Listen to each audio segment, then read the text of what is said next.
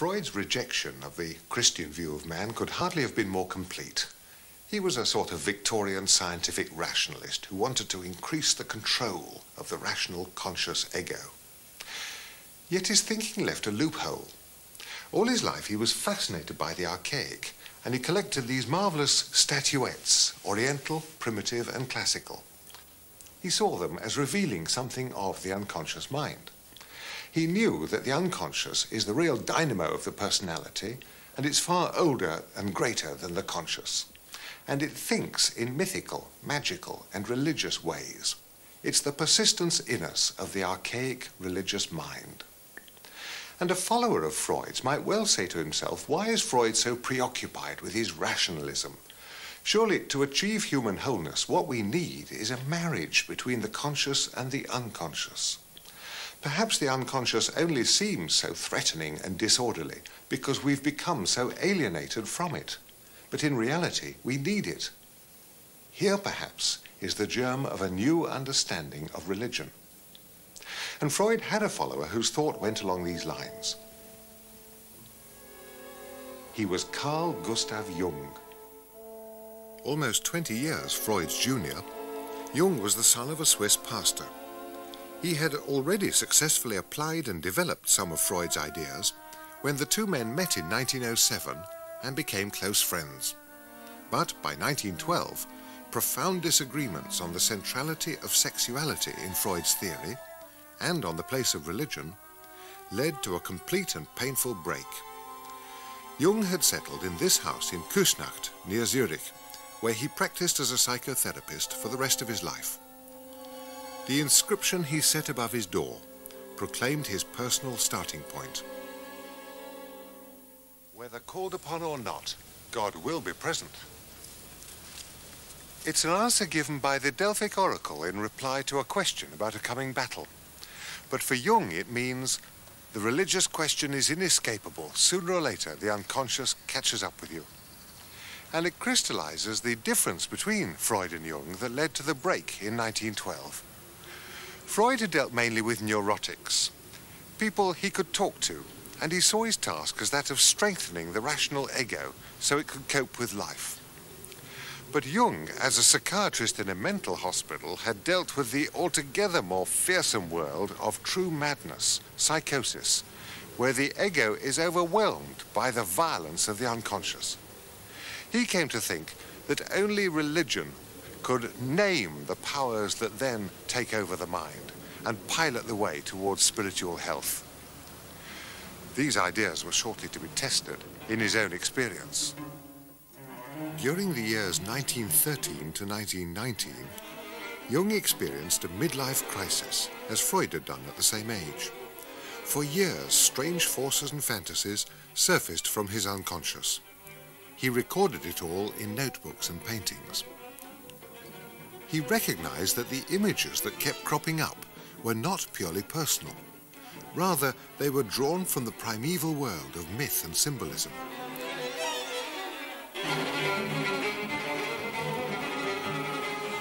But what was the meaning of this violent eruption?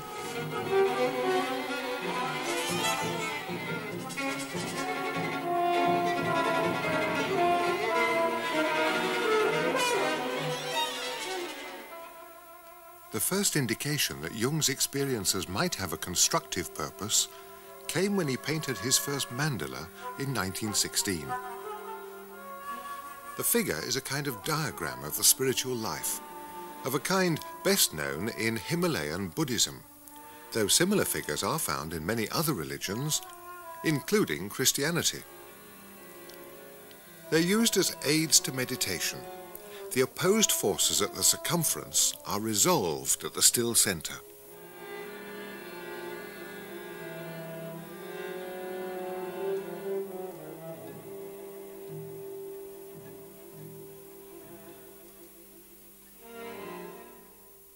So Jung's approach to therapy is based on a more optimistic view of the unconscious. Let me tell you a story which happened a long while ago. I was sent a young patient who suffered from incurable insomnia. She was a teacher who had successfully completed her studies, but who lived in constant fear of making a mistake. She'd got into an unbearable state of spasmodic tension. I tried to explain to her that psychic relaxation was necessary, that I, for example, found relaxation by sailing on the lake, by letting myself go with the wind, that this was good for one, necessary for everybody. But I could see by her eyes that she didn't understand. Then, as I talked of sailing and of the wind, I heard the voice of my mother singing a lullaby to my little sister, as she used to do when I was 8 or 9. A story of a little girl in a little boat on the Rhine with little fishes. And I began, almost without doing it on purpose, to hum what I was telling her about the wind, the waves, the sailing and relaxation, to the tune of the little lullaby.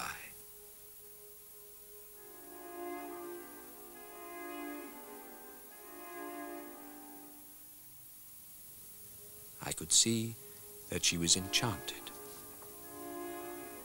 Years later, her doctor told me she came back cured, and I always wanted to know what you had done. All she could tell me was some story about sailing and the wind, and I never could get her to tell me what you really did. How was I to explain to him that I had simply listened to something within myself? How was I to tell him that I had sung her a lullaby with my mother's voice? Enchantment like that is the oldest form of medicine. But it all happened outside of my reason. It was not until later that I thought about it rationally and tried to arrive at the laws behind it. She was cured by the grace of God.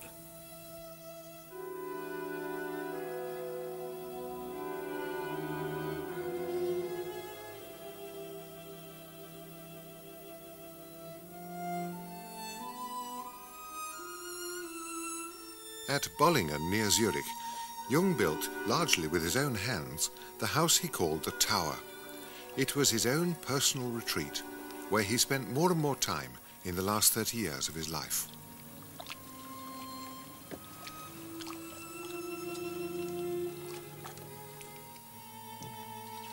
Coming to the Tower was an act of recollection, as Jung withdrew into a place which was itself an expression of his own psyche in stone. Here, everything has its history and mine.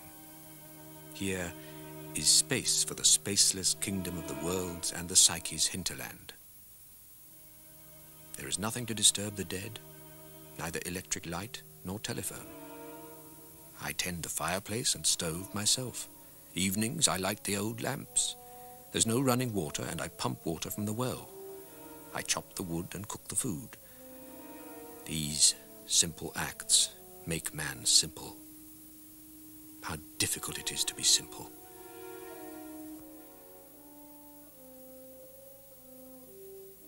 In Bollingen, silence surrounds me almost audibly, and I live in modest harmony with nature. Thoughts rise to the surface which reach back into the centuries. From the beginning, I felt the Tower was in some way a maternal womb in which I could become what I was, what I am, and will be. It gave me a feeling as if I were being reborn in stone. At times, I feel as if I'm spread out over the landscape and inside things, and am myself living in every tree, in the clouds, in the procession of the seasons.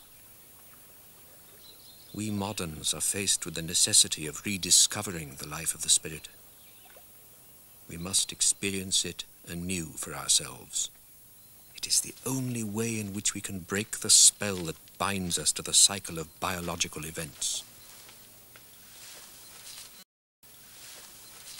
Different thinkers draw the line between science and religion in different ways. Jung draws it along the frontier between the conscious and the unconscious minds. He always accepted that natural science gives us our only knowledge of the external physical world. But there's another world, also a common world, the inner world of the psyche. It expresses itself in the language of myth, and for Jung, religion is about that inner world, and about the task of bringing the inner and outer worlds into harmony. All his life, he made objects in order to express and articulate his inner myths. Here's one that he made in 1958 when he was 83 years old. A primitive woman figure who stands for the anima, the feminine principle in his own psyche, is reaching up to draw milk from a mare, life-giving milk. It's looking forward to the age of Aquarius, when the feminine principle will be dominant, an age that stands under the constellation of Pegasus, the horse. Jung's psyche is prophesying the future. Not that Jung himself ever took such ideas literally. Rather, he sees our dreams, our fantasies, and our art as carrying messages from our psyche that point out to us the path of our own future spiritual fulfillment. The three sections of the completed tower represented for Jung the Trinity and the three parts of the soul. The heart of it, Jung's private meditation room, is still locked. Below, the open courtyard stands for nature. The whole complex makes up Jung's quaternity, the fourfold harmony, his favourite symbol for integration. Not surprisingly, Jung's approach to religion has been criticised. From his starting point, all religious ideas are equally valid as expressions of human psychic life, and all religious truths and religious objects are simply psychological. So he could be led up some pretty strange byways, not only astrology but also alchemy and Gnosticism. And in his collected works, at least, he never speaks of God as being more than the God image in the human psyche. Nevertheless, within those limits, Jung was able to do a great deal. And in reply to charges of self-absorption or mysticism, he would answer that what our age most needs is a rediscovery of the life of the psyche. He would have said that he was performing a public service by retreating into his tower. Not only do I leave the door open for the Christian message, but I consider it of central importance for Western man. It needs, however, to be seen in a new light, in accordance with the changes wrought by the contemporary spirit. Otherwise it stands apart from the times and has no effect on man's wholeness. The idea of God is an absolutely necessary psychological function of an irrational nature which has nothing whatever to do with the question of God's existence. The human intellect can never answer this question, still less give any proof of God. Moreover, such proof is superfluous, for the idea of an all-powerful divine being is present everywhere, unconsciously if not consciously, because it is an archetype. I therefore consider it wiser to acknowledge the idea of God consciously, for if we do not, something else is made God, usually something quite inappropriate and stupid, such as only an enlightened intellect could hatch forth. And did you believe in God? Oh, yes. Do you now believe in God? Now? Difficult to answer. I know. I don't need to believe. I know. What did Jung mean by claiming at the end of his life to know God? Remember the journey he'd taken. As a young man, he'd broken away from religion and joined Freud. He accepted Darwin's revolution in our understanding of man's place in nature. He accepted that the human mind is an evolutionary product and religion a natural psychological function. Religious beliefs give mythic, projected expression to our inner states.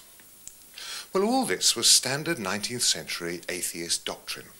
Yet, when Jung turned back to religion, he didn't discard it. He took it with him. If our religious beliefs are clues to our inner lives, then in all their forms they're equally valuable and instructive. So Jung became perhaps the first genuinely multi-faith religious thinker. But even more original was Jung's new form of religious naturalism. Before him, those who'd grasped that religion is indeed fully human had always ended up as unbelievers, people like Marx and Freud. But Jung finds a way back. Realizing that religion is truly human, he sets aside supernaturalism and instead he brings forward the old mystical idea that the knowledge of God is in the end the same thing as self-knowledge. For Jung, the knowledge of God means a condition of inner integration, blessedness, wisdom, harmony with oneself and all nature, that our psyches are pursuing all our lives. So far, Freud's position, his public reputation, has been higher. But Jung's new sort of religious naturalism has a lot to teach all of us. Indeed, I suspect in the end we're all going to have to follow him. And here at Bollingham, it's surely right to give him the last word.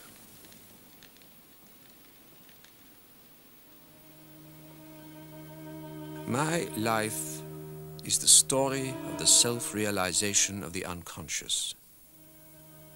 What we are to our inward vision can only be expressed by way of myth. Myth is more individual and expresses life more precisely than does science. Thus it is that I have undertaken to tell my personal myth. We cannot make any final judgment about ourselves or our lives.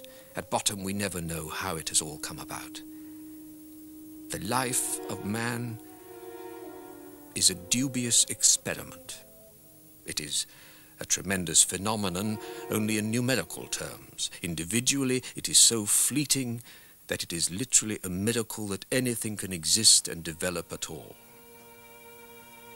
In the end, the only events in my life worth telling are those when the imperishable world erupted into this transitory one. Everything else has lost importance by comparison. I can understand myself only in the light of inner happenings. It is these that make up the singularity of my life.